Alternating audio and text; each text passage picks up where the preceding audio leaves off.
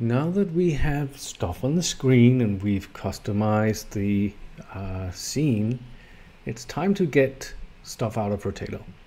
So let's start with an image and then a video later.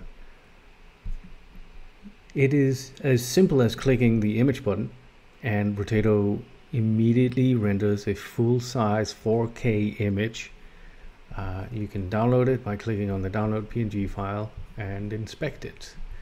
You can use this any way you want. It's big on purpose, so you get all the details. So if you want to use it on the web, you probably want a smaller version. You can resize it in Photoshop, Figma, or even in the OS.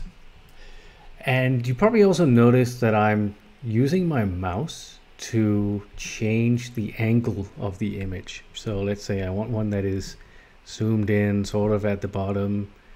I can click and get that angle. So basically you have like a mock-up that has 1 billion angles. Let me just quickly change the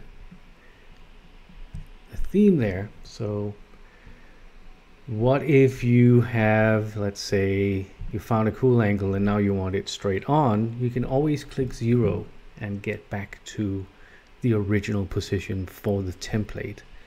So that's how you do that. Click image, you get your image, you download your image. Also consider rating so we can know what you think and how we can improve. Images also follow the size, the social media sizes. So if you're rendering an image for an Instagram post, that is that. For a story, you can do it like this.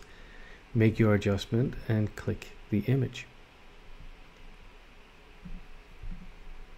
And that is how you get an image out of Rotato.